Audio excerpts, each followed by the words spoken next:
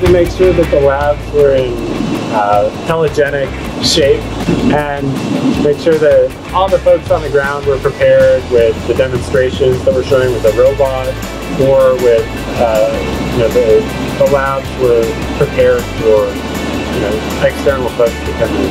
I got excited because another technician and myself had a lot to do with the design of this lab, so I'm happy to show it to people, and I think Eastman should show it off.